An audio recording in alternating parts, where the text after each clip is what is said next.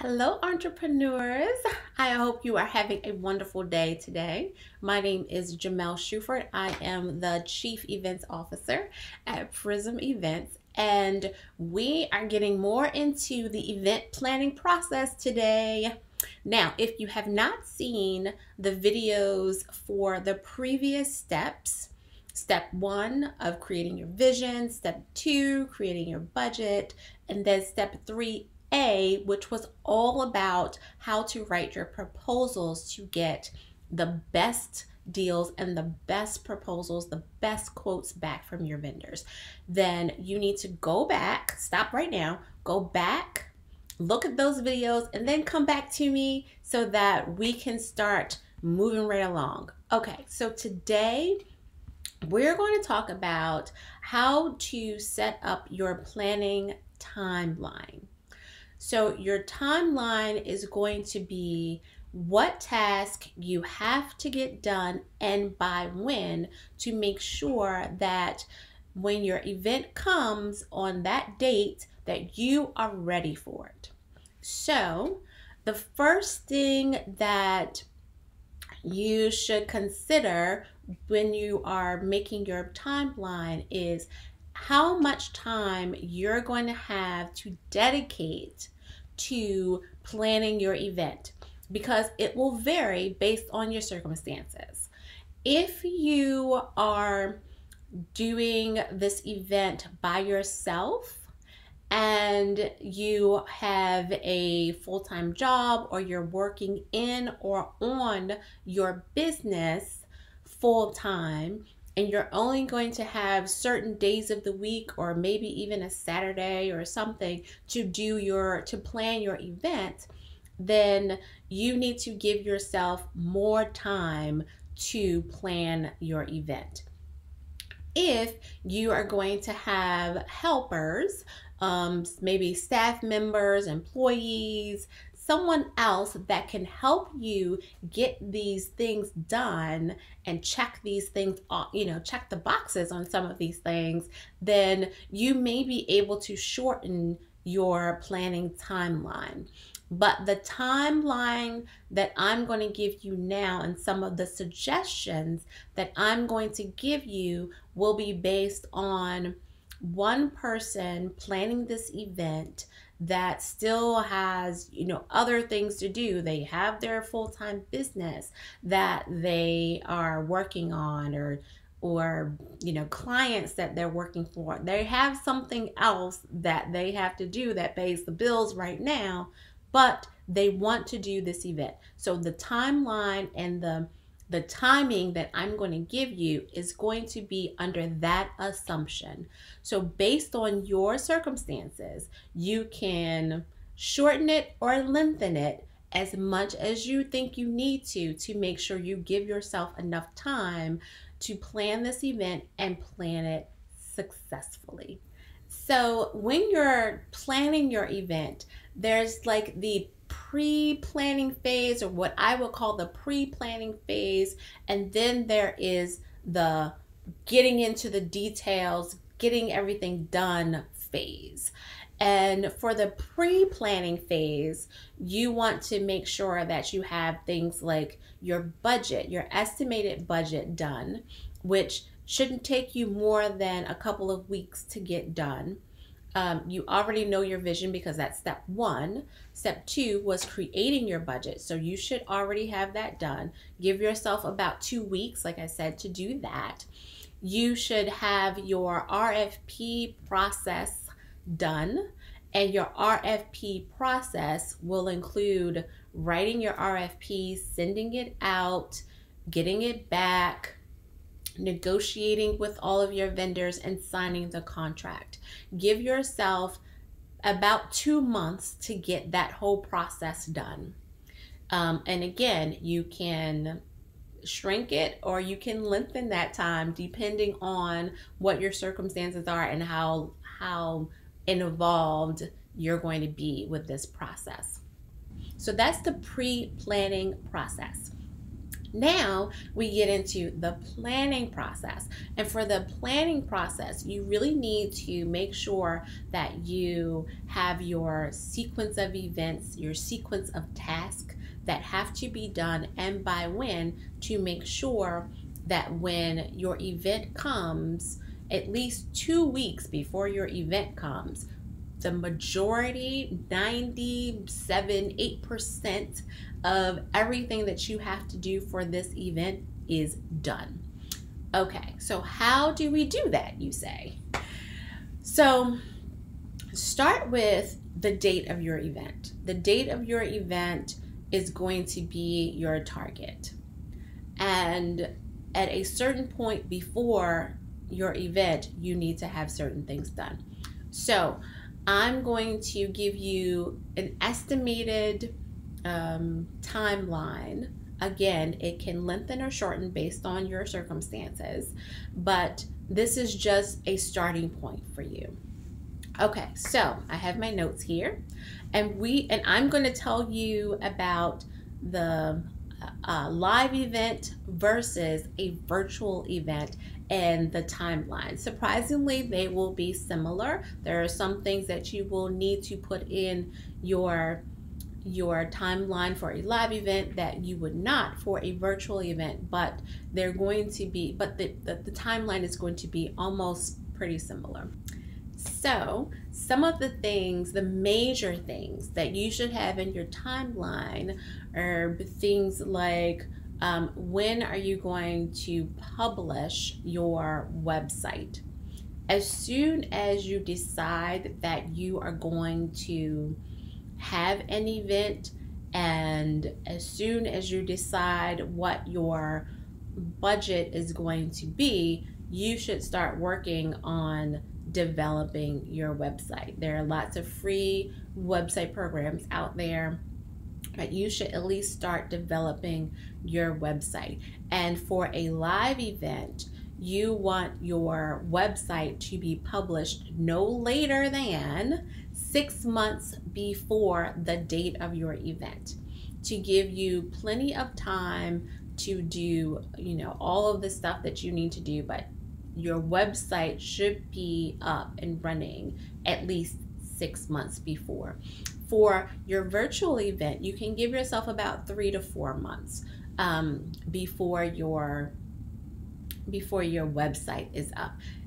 Now, if you are having a smaller event where it's not a multi-day event, maybe it's just a few hours, or maybe it's just one night or one day event, then you can put it on sites like Eventbrite and you'll be just fine.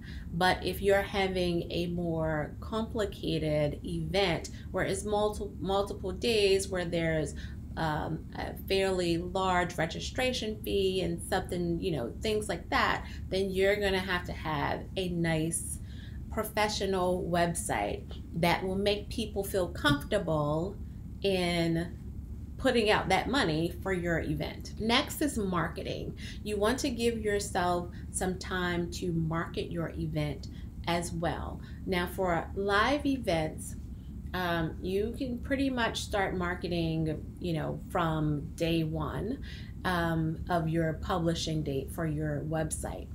For your virtual event, I would say the month, maybe month and a half before your virtual event, start marketing right away on, every marketing medium you can.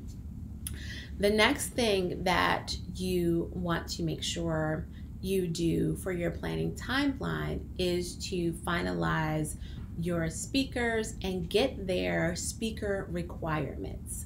Now, for a live event, this is going to be done at least 3 months before, to make sure that if there are any requirements for special AV or special power, or they need any type of special equipment that is not already included or not already accounted for in your budget, then you have the opportunity 3 months out to put it in your budget, and tell the AV company or tell the hotel or whoever that you need to communicate with that, hey, I have this new requirement. I need to put it in for my event, and you can roll with that. But at least 3 months before, I would say, get that done. For a virtual event, I would also say 3 months before, because as you are talking to your speakers, their requirements may not be so much as AV, but you may need to communicate your requirements to them, as far as maybe if you're just doing recorded virtual events, or if you're going to do a hybrid between, we're going to record your interview or record your presentation or your keynote, and then we're going to be on the chat live. So this is what I'm going to need from you. Those things need to be communicated 3 months before, because when you start marketing, you may also want to have your speakers involved in marketing, and the month or two before your event, and say, so that you can give them all of your marketing stuff, all of your copy, everything that you need to them to pass on to their people. Your timeline should also include your food and beverage guarantees, and also making sure that you check back in with your AV company just in case any of your AV specifications have changed. So food and beverage, if you're doing a live event, then make sure that at least 2 months out, you've given your caterer or given your hotel what your food and beverage menu will be for your event. Now, we have a video all about food and beverage guarantees as well that you should check out to make sure that you understand what that is and what that entails. But 2 months before, just make sure that you've given them your menus, what you're going to want for breakfast, what you're going to want for lunch, and maybe dinner or afternoon snack or whatever you're going to have. Make sure you send that to them.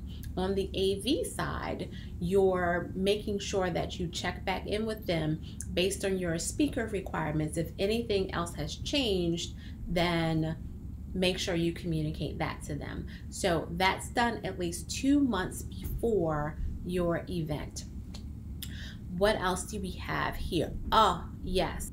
If you're having an event that requires event materials or promo items that you have to order, then start that process 2 months before your event. And the process will entail making sure your graphics are correct, making sure your copy is correct without any spelling errors. Make sure that you have your logos in the right places, and you sign off on it, and then you have it shipped. One thing that you need to keep in mind is some places, some venues will charge you a storage fee and a handling fee when you ship boxes to them before your event. Now, 2 weeks before your event is what I call your final countdown.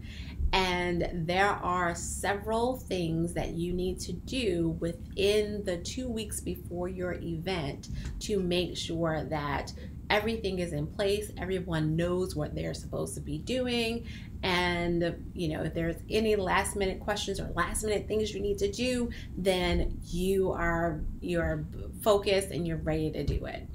1 week before your event, you need to make sure that you've talked to all of your vendors, and you've had your vendor meetings, you've had your staff meetings. Everyone knows exactly what they need to do at least 1 week before your event. So these are just really the main items that that will be on your planning timeline, just to give you an idea of how to create your timeline. I suggest that you subscribe to our channel and turn your notifications on so you will know when the next video is coming out. I will see you soon, guys. Bye.